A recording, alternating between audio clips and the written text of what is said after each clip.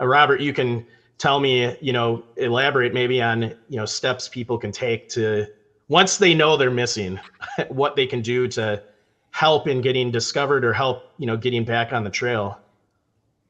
Right. There's an entire kind of emotional sequence to when somebody gets lost, at least if we're saying they have typical cognition. So we're talking about the missing hiker or hunter scenario.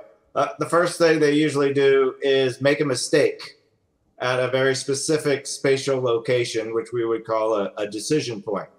But they don't recognize the mistake, because if they did, they'd turn around and just step right back on the trail.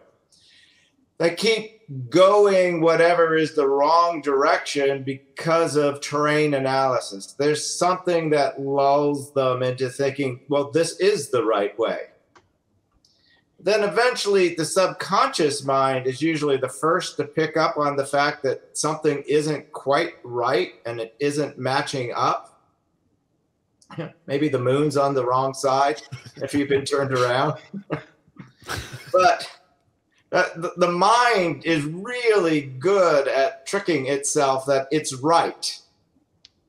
So we call this a cognitive bias. So confirmation bias is one of the biggest biases. Another nickname for it is bending the map. Oh, that pond must have moved, or it must have dried up. That somebody else's fault. Yeah. Explain it. Or I've seen people say, well, the compass isn't working. It must be defective. It's got to be pointing the wrong direction. No, go ahead. I'm sorry.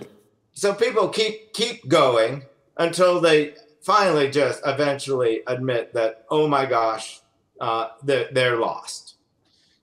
And with that is going to come, and it's a physiological response. There's nothing you can really do to prevent it. And that is, you get the catecholamine dump or adrenaline rush, which is the same as almost a panic attack in a way. It's the same physiological thing going on. It's just not called a panic attack.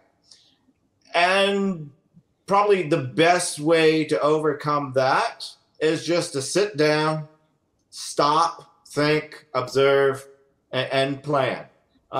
Military pilots are taught once they get shot down, gather up the parachute or you'll get dragged through the woods, but then sit down and pull out your water and drink some water.